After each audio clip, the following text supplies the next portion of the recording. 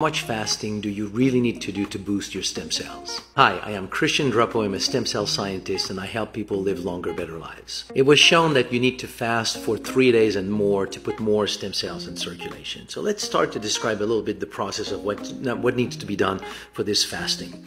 So when you fast, after about, let's say half a day toward 18 hours of fasting, then that's when really the phenomenon of fasting starts to develop in the body.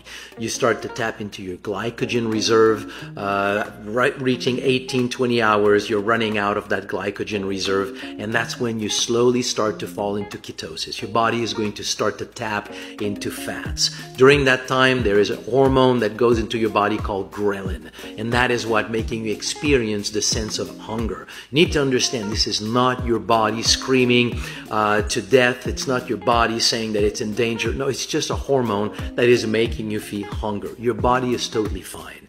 It's falling into ketosis, and this is oftentimes associated with a sense of, if you put the hunger aside, to a sense of like bliss, of well-being. Your brain is on a very smooth source of energy. So if you keep going a little bit longer, when you fall into like your second day, starting third day of fasting, then oftentimes the ghrelin now starts to go down. And that is why when you fast for more than 3 days, oftentimes what you experience is almost like bliss, like there's no hunger. You're not hungry.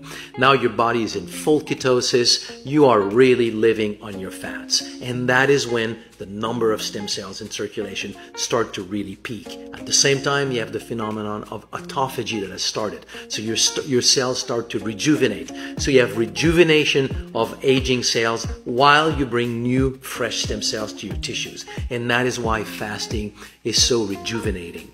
When you want to stop your fast, when do you stop it? I mean, you could decide yourself when to stop it. You can say, I'll do 4, 5, 6 days.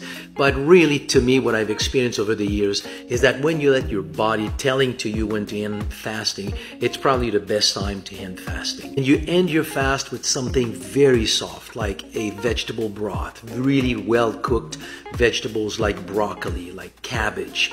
You don't want to get into a lot of food quickly. You want to really ease into this, a bowl of black rice. And you also want to prepare before going into your fasting.